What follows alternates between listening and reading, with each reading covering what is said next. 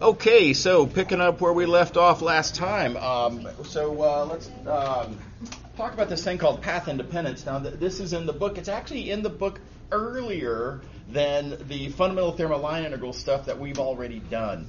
There are different pros and cons for doing topics in different orders, and it's just kind of an opinion thing. So anyway, here we go.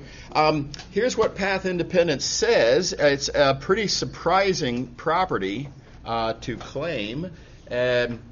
And that is that a path-independent vector field, and sometimes people like to say has path-independent line integrals. I think that's unnecessarily wordy and arguably misleading. I prefer to say that the vector field is path-independent.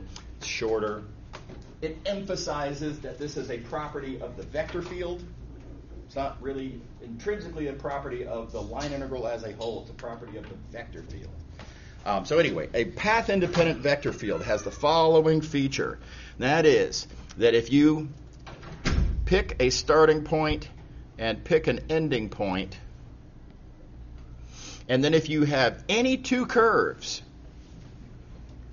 that have that starting point, that ending point, so they have to share the same starting point, same ending point, these two line integrals will give you the same value. The green line integral and the blue line integral, same value. Now, I find this, at a glance anyway, kind of implausible. How could this possibly be? Let's just take a careful look here at these integrals. Right? This green line integral is computed on this green curve, which is going to be looking at the vector field f at the points over here. Whereas this blue line integral will be looking at the values of the vector field at completely different points. Totally different points. That seems, how could there be any relationship between these? I mean, they're totally different curves. Right? Seems very surprising that this could ever be the case. So now, again, I emphasize this property that we're describing. This is a property of the vector field, F, right? So this is the thing that we're talking about. The integrand is the thing that has this property. Some vector fields have this feature.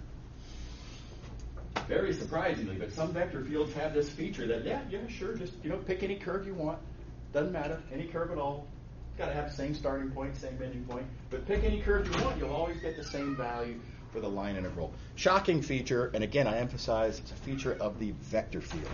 Now, just to emphasize how surprising it is that this is possible, let's look at this really, really easy, what I'm going to call counterexample, and I don't mean that literally, but this is an expected example of a vector field that, of course, absolutely does not have the path independence property.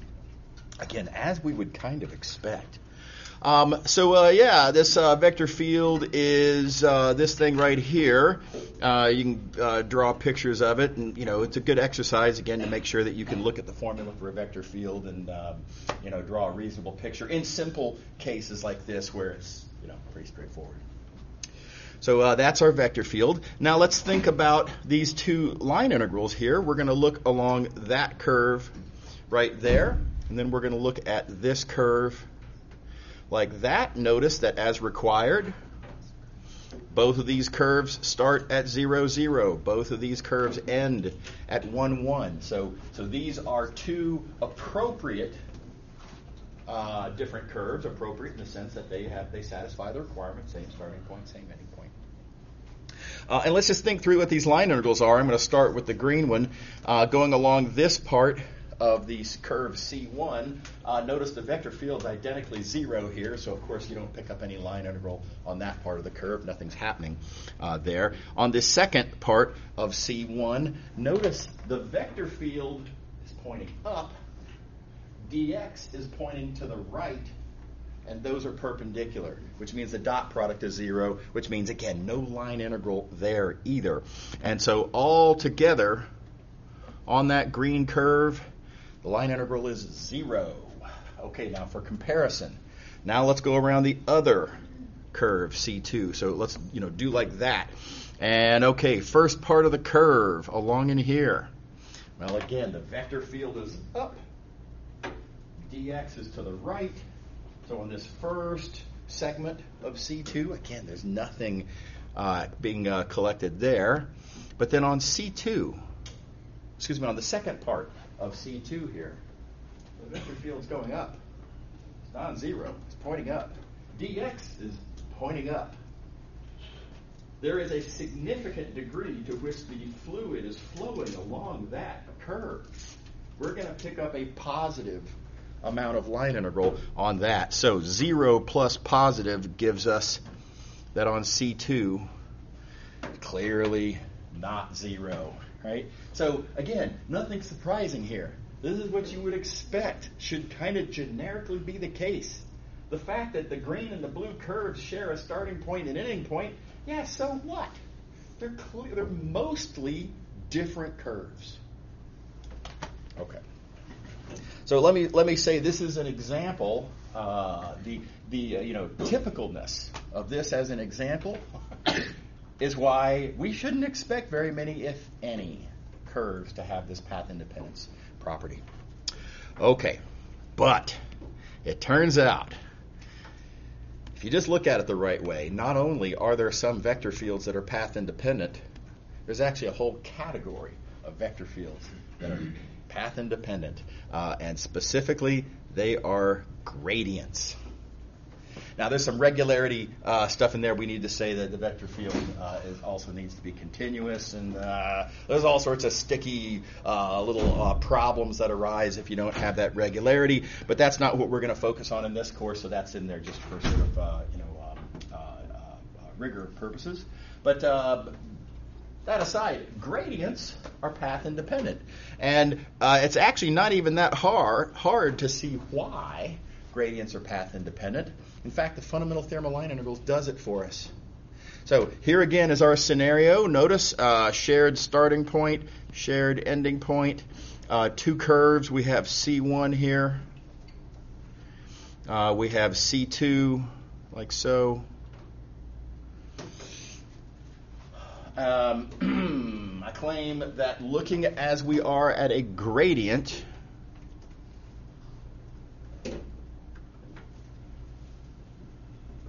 these two line integrals have to be the same, and furthermore, it's actually pretty clear why. Let's think about how we would compute the green line integral. Here it is. All right, this green line integral on this curve C1, integral of f. Wait a second. Don't forget, f is a gradient. So this is actually an integral of a gradient. And that's what our fundamental theorem of line integrals applies to directly. So this green line integral, I can compute with the fundamental theorem, because the integrand is a gradient. And here's my formula, f of b minus f of a. And notice it only looks at what's happening at the endpoints a and b. This formula down here only depends on A and B. And then just for comparison purposes, let's think about that blue line integral. Again, here we go, blue line integral. Our integrand is, again, gradient. Integral of a gradient computed with the fundamental theorem of line integrals. And again, you get the same answer because by design, same starting point, same ending point. So therefore, the same f of b minus f of a. So nice punchline. Whenever you have a gradient, these two curves that start and end at the same point are going to be evaluated with the exact same computation. So of course, they have the same value. What do you think? Let me pause here for a second. Everybody all right? Surprising fact. Okay, it turns out this goes the other way as well. What we've shown here is that gradients are always path independent. Every gradient is path independent. Goes the other way as well. Every path independent vector field is a gradient. And again, there's regularity concerns. And by the way, there are really interesting and significant regularity issues that we have to worry about. And we don't want to worry about that, certainly not right now. So the convenient punchline is that path independence is really just an alternative property of gradients. Every path independent is gradient. Every gradient is path independent. Okay. Now, how you show this latter fact is a little bit more effort. It's not really what I want to focus on. Here is a very, very rough sketch of how you would do that proof. And if you want to think it through, this is something you could toy with. If you're curious and you can't figure out how to fill in the blanks on this, just come on into office hours. I'll be very happy to discuss it with you and show you how to make this work. But again, you don't have to. It's not part of the course really, so don't sweat it. Okay. All right. Now here's a different take, different point of view on path independence.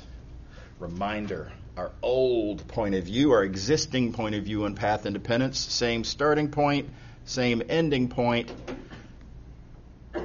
The C1 integral needs to be the same as the C2 integral. Right. Some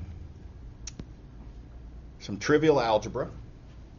All I did is subtract the blue integral to the left side of the equation. Basically, nothing happened. Right. Now let's think about what this is. What can I say about, again with the color choices, what can I say about this? This says I'm going to compute the C1 integral, so I'm going to move along C1.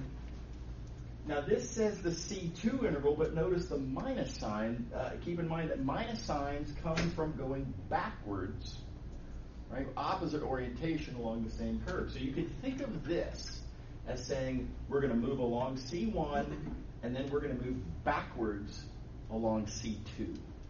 So let me draw that on our picture here. Looking at our picture, moving along C1, and then when we're done going backwards along C2, notice that just kind of goes around, sort of in some sense, the whole lump there.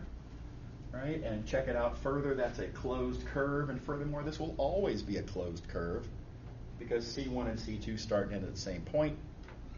Therefore, this will always start and end at this single point. So that difference itself can be thought of as a single, what we call closed line integral. So this difference having to be 0 is equivalent to saying that this closed line integral must be 0. And that gives us an alternative way to think about path independence. Perfectly reasonable, just as good. Take your pick. A vector field is path independent. Oh, whoopsie. Vector field is, I'll do this in orange, path independent if all of these closed line integrals are always 0. So, two different ways to think about it. You can think of it as what you might call compatible curves, same start, same end, are always equal. Or you can think of it as closed line integrals are always 0. Take your pick. And sometimes one is more useful than the other, and other times the other is the more useful than the one. Okay. All right, so here is an example of why this latter formulation is nice. So let's think about this vector field right here. We're going to look at the gradient of the altitude function. All right. Now, don't forget what gradient is. Gradients always point in the direction of fastest increase. And remember, as we've discussed many times long ago, when you're talking about altitude, direction of fastest increase means direction of steepest ascent. And so this always points uphill, and furthermore, this always points with magnitude equal to the steepness. So I think it's a reasonable thing to call this the steepness vector field. That's just a way of thinking about it. Okay, what to do with this thing? Well, it's clearly a gradient. There it is. It's the definition of it. We already know gradients are always path independent. We always know that path independent vector fields always have this property. Closed line integrals are always 0. And now let's think about what this says in the context of this picture down here. This image is of a piece of artwork by an artist named M.C. Escher from long ago, 100 and some odd years ago. This is, way long time ago. And his art was interesting in a lot of ways. One of them is he drew kind of illusions, seemingly real-looking images, but that are physical impossibilities. Right? So at a casual glance, you look at this image, and I see some stairs, and there's some people walking along the stairs. What's the problem? Right? Well, and you notice that on the among the people walking around the outside. Oh, let me do this with a better color. The people walking along the outside here, like that person, well, he's walking uphill, as are all the people in front of him. And then along in here, they're walking uphill, and then as they keep going uphill, and then they turn this corner, and they keep going uphill. Looks like they're going uphill the whole way around, and then they come back to where they were. And you think about that for a minute, and you think, wait a minute, that doesn't make sense. That's not possible. This couldn't be physical. And so what's interesting then is how it looks realistic, even though, of course, once you think about it, it's absolutely physically impossible. Okay, so what we have up here, I think, is one take on this equation I have in orange, is that this is the refutation of the suggestion that this picture might be physical. Because let's keep track now of what this integral is computing. That integral is computing every step along the curve for the entire sort of square that these people are walking around. F dot dx, which is keeping track of how your altitude is changing.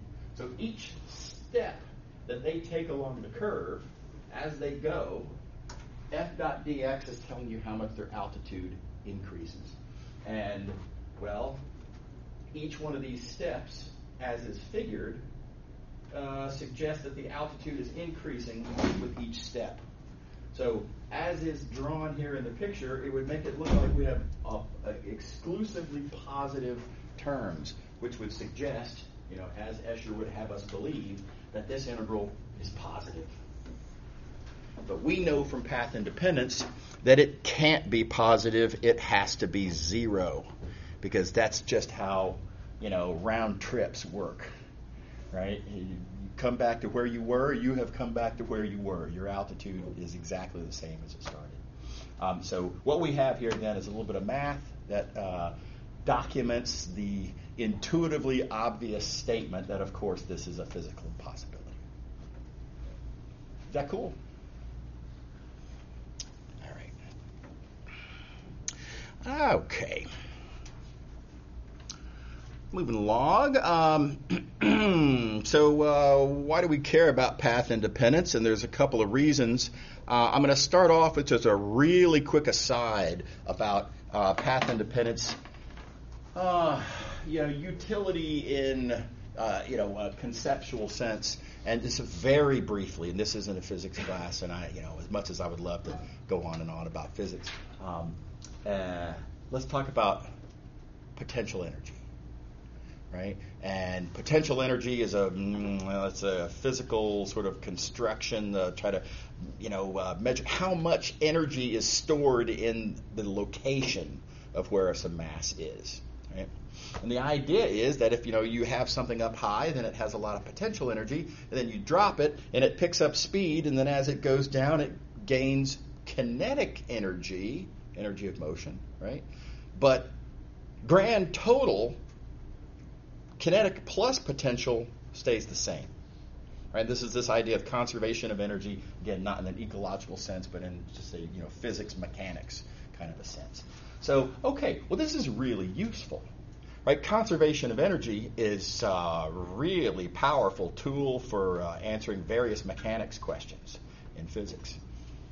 Where does it come from, right? And this is a deep question, right? Where did this idea of conservation of energy come from?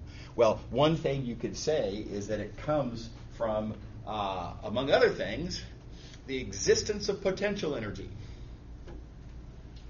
All right, where does potential energy come from?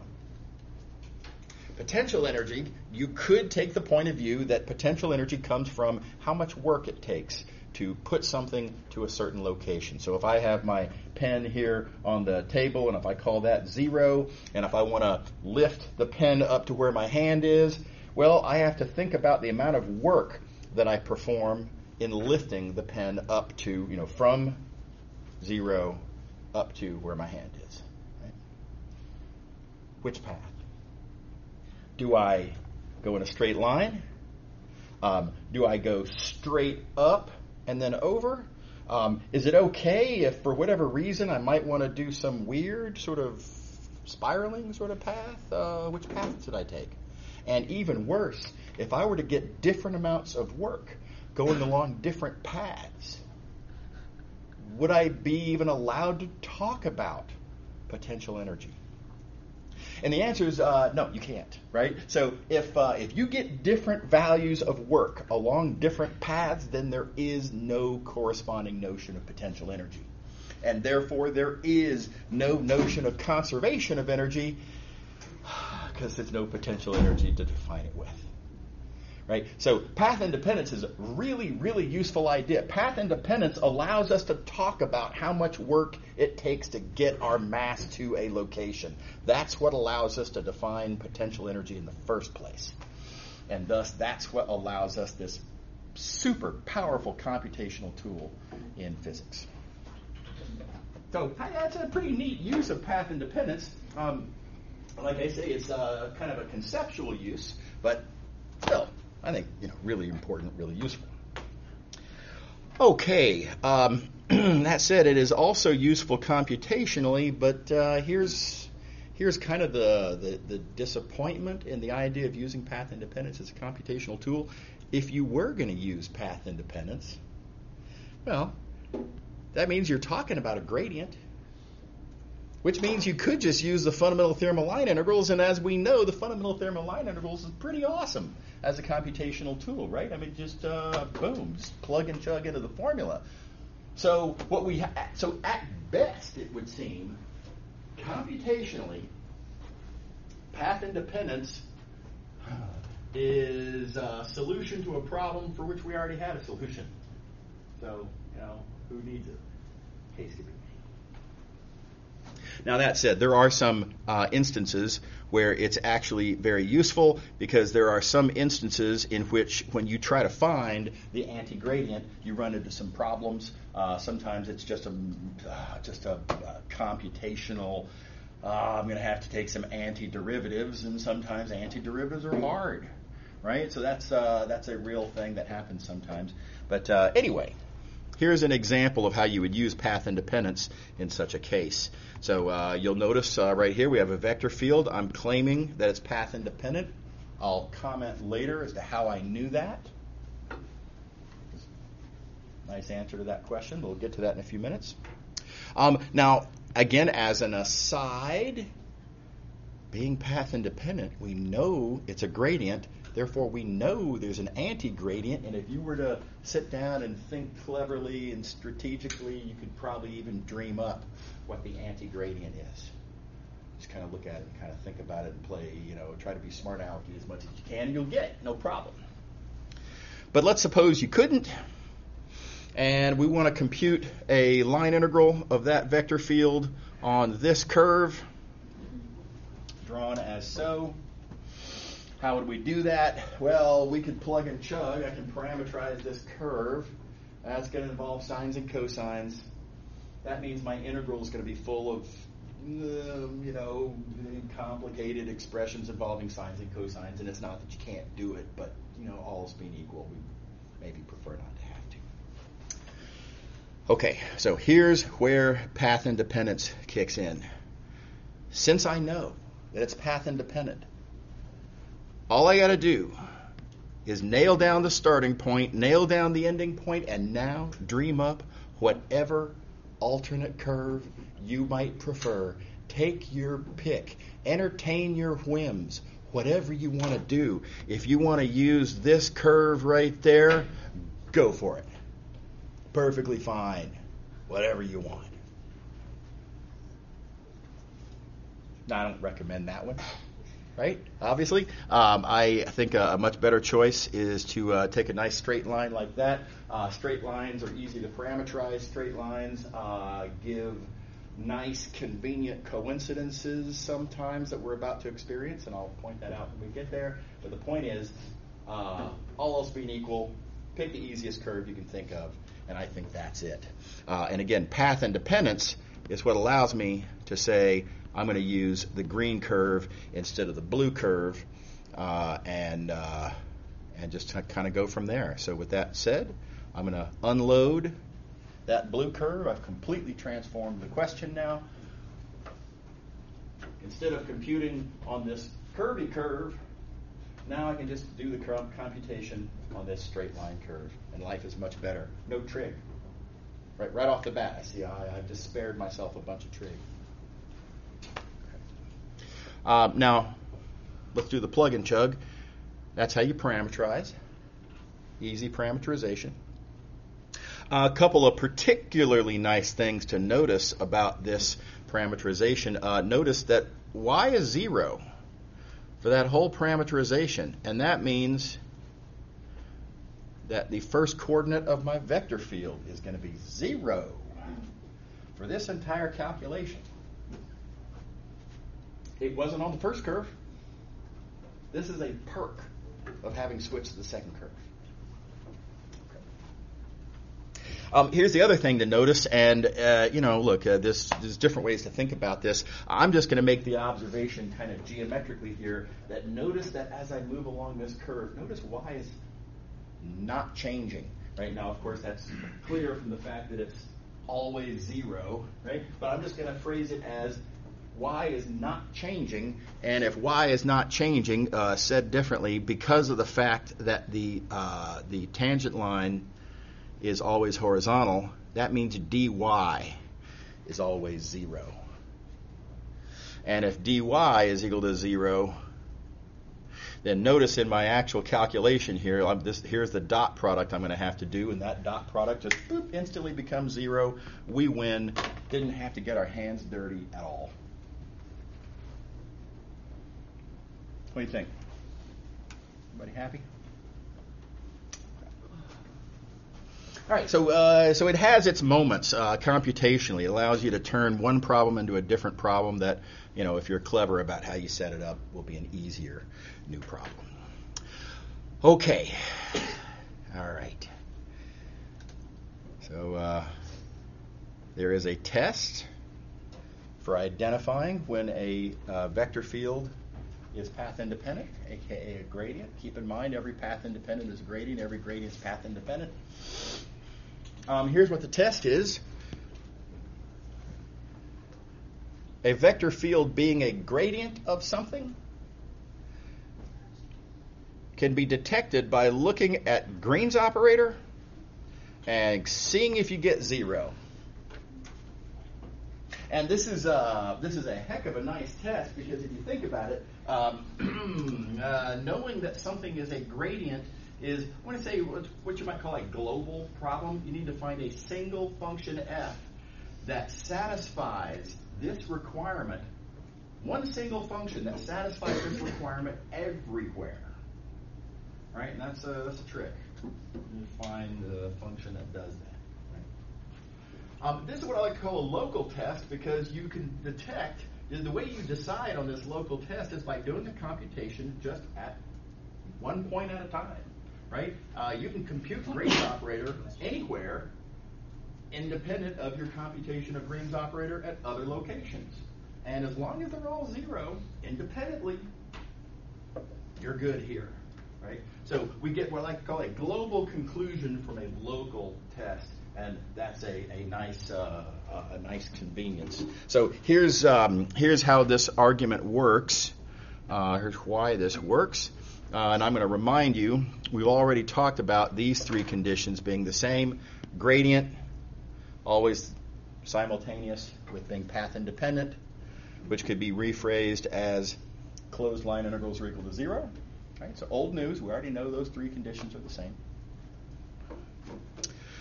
Now let's look at these two conditions. Oh, whoops. Try to get this Okay, so these two conditions right here, I claim that these two conditions are always simultaneous. Whenever the left condition happens, the right condition happens, and vice versa. And it's true because of Green's theorem. Notice that a closed line integral is a line integral around a boundary, and Green's theorem says that a line integral around a boundary is a double integral of Green's operator. So Green's theorem shows that the left side of the left equation is always equal to the left side of the right equation. Yeah?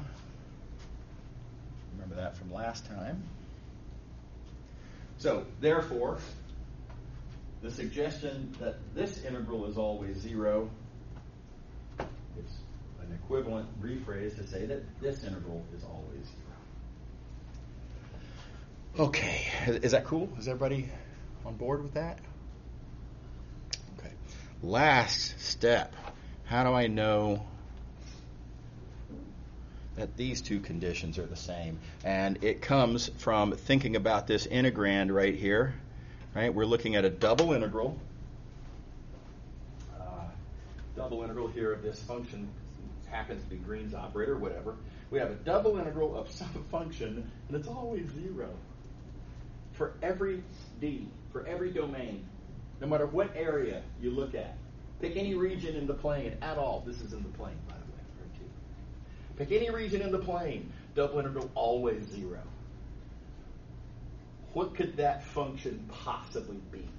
What function has all of its integrals equal to 0? And I propose there is only one continuous function whose integrals are always 0, and that is 0. Everybody buy that one? So we are done. This is the argument. Really nice result.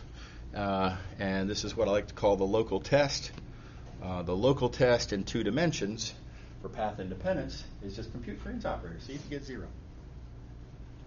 A little bit of terminology that's worth talking about. A vector field that has this property, that Green's operator is 0, is sometimes called irrotational. I think this is a very reasonable term.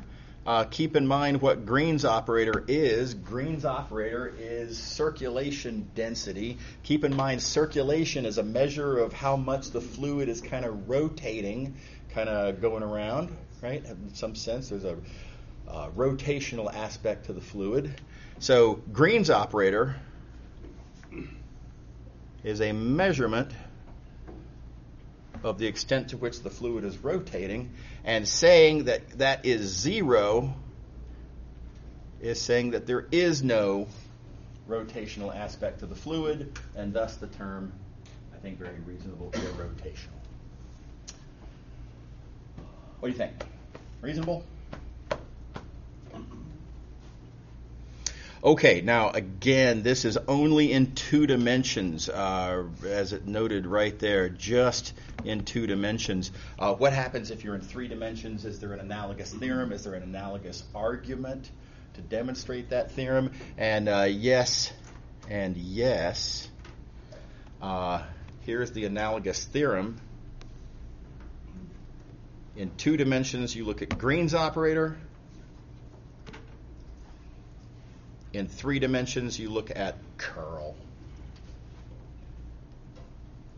Now, to the question of the analogous argument, so we had this argument here that, we kind of, argued through like that. And what is the analogous, is there an analogous argument down here? Yeah, absolutely. And it uses a theorem we just haven't talked about yet. We'll get to it. Let me think now. The next couple of weeks anyway. I mean, it's one of the last things we're going to do in the course, unfortunately. But it's basically a 3-dimensional version of Green's theorem. It's called Stokes' curl theorem. We'll get to that when we get to it. So I'm just going to assert there is a perfectly analogous argument here to support the 3-dimensional version. We'll talk about that in a few weeks. Okay, so let's do some examples. Here we go. This first example here's a vector field. I want to know if it's a gradient. Okay, well, that's a 3-dimensional vector field. Notice it has 3 coordinates. So it's a vector field in R3. Therefore, my test is to compute the curl, see if I get 0. So here we go. I start computing the curl. The curl is going to have these 3 different coordinates. And what you're going to notice here is as I'm computing the curl, notice I kind of stopped after the first term, right? It kind of feels like I threw in the towel, right? But keep in mind, I don't actually need to know what the curl is. All I need to know, according to this theorem, I just need to know, is it identically 0 or not? And I can already tell, right? Looking at this example right here, the first coordinate, not always 0. It might be 0 sometimes, that doesn't matter, right? But it's not always 0. And if the first coordinate is sometimes non-zero, game over. It doesn't really matter what the second and third coordinates are. This vector is not going to be always exactly 0. So, end of story. So I don't have to look at the vector field here. Let's see here. I don't have to kind of stare at this and try to dream up, okay, how can I, what could I possibly create where this is going to end up being with the gradient? You don't have to play that game. Curl isn't 0. It's definitely not a gradient. Don't try to find an anti-gradient. There is no anti-gradient. All right. Okay, here's a 2-dimensional example. What about this vector field? Is that a gradient? Well, again, we're going to go to the local test. This is 2 dimensions, so we use Green's operator. Easy calculation. Not 0, so no. Simple as that. Everybody good?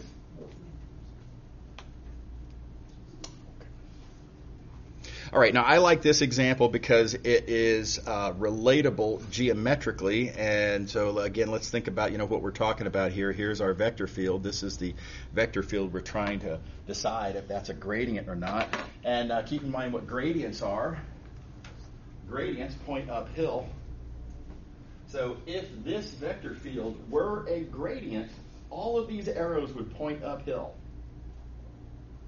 What kind of a mountain would that be? Where uphill goes around in a circle. Right? That's kind of nonsense, isn't it? There's just no way. It's just not possible. So it's pretty intuitively satisfying, I think, that this better not be a gradient. If it were, it wouldn't make any sense. And again, notice this is kind of an Escher-Stairs argument, right? It's the same story where, I'm sorry, those people cannot all be walking uphill if they come back around to where they started. Okay. And by the way, another nice way to think about this. Gradients can't circulate. Right? So you see, we've clearly got, this vector field is clearly doing some circulation. Right? But gradients can't circulate because a circulation of gradient would be, again, a contradictory, non-zero closed line integral. This doesn't work. All right. Okay. So this business about the strategic diagram, this is a sort of compact and shortened version of the diagram I want to talk about. Y'all may recall on the website I have other documents. This is one of them. It's called diagram.pdf. It's easier to expand a diagram and put in a bunch of stuff like I have on here when you're using typesetting as opposed to handwriting. Right, so that's why I, have just sort of the compact version in the notes. But I want to work off of this right here. So let me try to explain what this is. There's a bit of a story on this, but I think this is an important tool for understanding vector calculus. Certainly, once I became aware of I'm going to say this diagram or sort of the ideas in this diagram, my understanding of vector calculus shot up quickly. So here's the story. I've already mentioned there is a much more sophisticated take on vector calculus that we're not going to do in this course. It wouldn't be appropriate. It's too sophisticated. It's very abstract. It has a bunch of machinery that has to get set up. It's just a lot, and it's just not Math219 appropriate. But what I can do, and where this diagram came from, is I can take all this sophisticated machinery that we don't want to mess with and boil off all of the formality and all of the sophistication and just leave just the bones and sort of the resulting patterns. Just, again, bare minimum, no intimidating, scary notations and formalities and stuff like that. So when I claim it, this is what you get when you do that.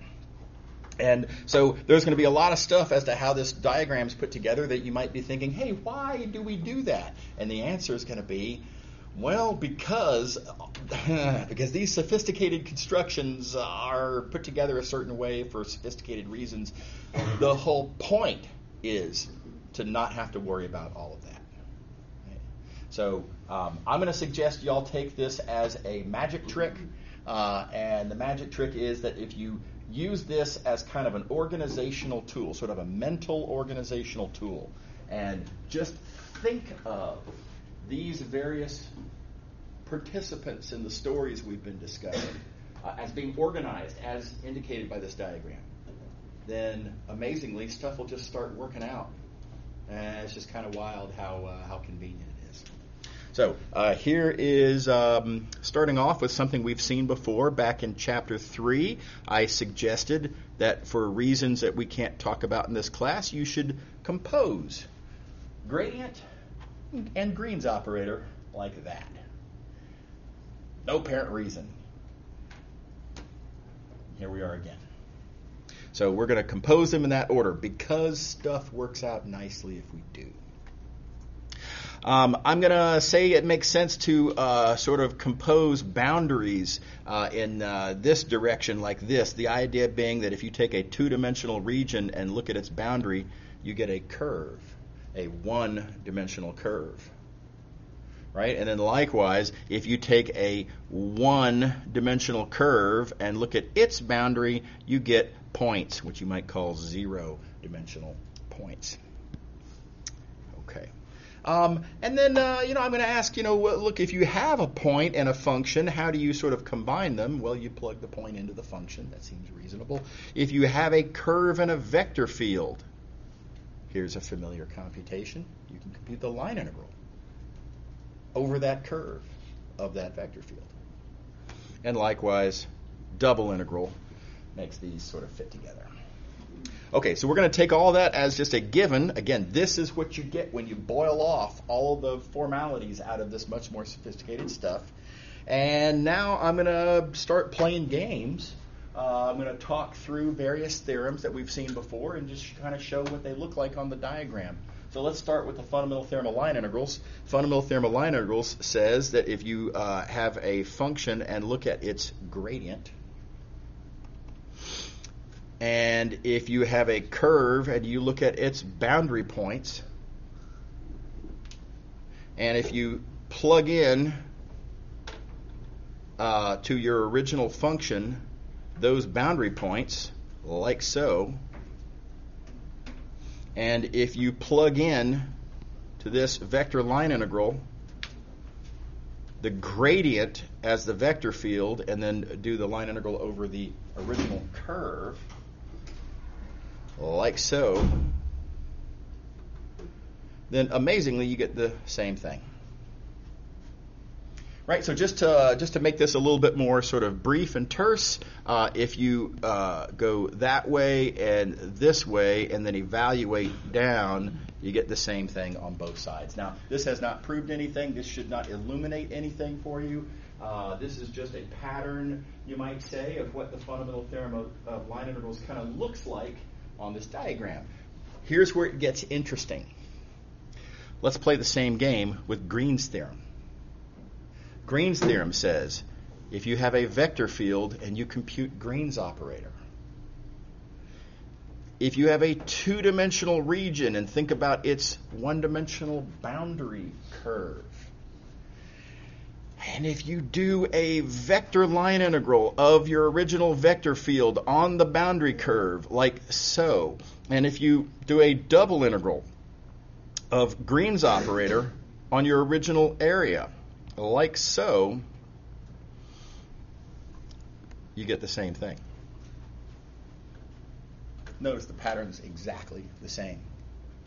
Right? I mean, this is really pretty surprising. So same pattern of, to the right, to the left, evaluate down, same thing either way. The exact same pattern of Green's theorem is the exact same pattern of the fundamental theorem of line integrals. And that's an eyebrow raiser. That's, wait a sec, how could that? Well, these are a lot of similarities given that this is a two-dimensional theorem about areas and their boundary curves. This is a one-dimensional theorem about a curve and its boundary points. They're clearly different things. There are different operators involved. It's the gradient operator here. It's Green's operator here. Totally different contexts, and yet the pattern is exactly the same. Right? So I think that's pretty neato. And this is kind of a, like I say, sort of a glimpse of what you're seeing here is shadows of this much deeper, much more powerful result called the generalized Stokes' theorem that we can't go through in this class itself. Okay, so what is this? What's the upshot to y'all? The upshot to y'all is that if you think about things in terms of this diagram, you don't have to memorize two separate theorems. Right? You don't have to think of this as being two entirely independent theorems. Think of this as one pattern that you need to know. And the pattern is, as we just discussed, over, back, down on both sides, same thing. And that pattern holds whether you're talking about the fundamental theorem of line integrals, or whether you're talking about Green's theorem, or what we're going to see coming up pretty soon, if you're talking about the three-dimensional fundamental theorem of line integrals, or if you're talking about Stokes' curl theorem that we're going to be getting to real soon, 2 seconds, or if you're talking about Gauss's divergence theorem. So what we have, arguably 5 different theorems that all follow exactly the same pattern. You just really need to understand the one pattern. Yes? Will this document be posted? It is already. Okay. Yeah, if you go to my sections, what I call the class website, and there is a linked folder called, I think it's called class resources. It's in there, and the file is called diagram.pdf. Yeah. Okay, here's another thing that's useful to notice. And this will be our last thing for today. So let's think about path independence and how path independence and related ideas show up on this diagram. So let's see here. Here we go. We have certain important, interesting vector fields, special vector fields. And recall, what we're talking about here is gradients. Vector fields that are gradient of something. Or you might say vector fields for which there is an anti-gradient, if you prefer. Well, as we've discussed, being a gradient means Green's operator is 0. We've talked through why that is. By the way, notice that means that we now have kind of completed a thought. You remember we were talking about back in Chapter 3, this kind of mysterious statement about, this sequence of operations. Everything has a lifetime of 2. There you go. Right? That's where that comes from. And now here's the third related idea of path independence. And the way I like to draw path independence on here is that if you have 2 curves with the same boundary points, then you get the same value for the line integral. So again, these are what we have here in the three different colors. These are three different properties of the same collection of vector fields, again, ignoring regularity concerns. So why do you care about this pattern? Who cares about drawing that on the diagram? And the reason we care is because when we get into 3 dimensions, this same pattern is going to hold and give us what the 3 related properties are for special vector fields in 3 dimensions. And in fact, and this is the weirdest one, you can even move it over up a dimension. There are a different category of special vector fields, which you might call 2 fields, that have, again, 3 related properties, totally different related properties, that follow this same pattern. Right? So this kind of thing where the patterns just hold in totally different contexts, the exact same pattern. This is the benefit that you get from doing all of your sort of mental bookkeeping with this diagram organizing all your ideas. Good place to end it. See y'all later. Have a good one.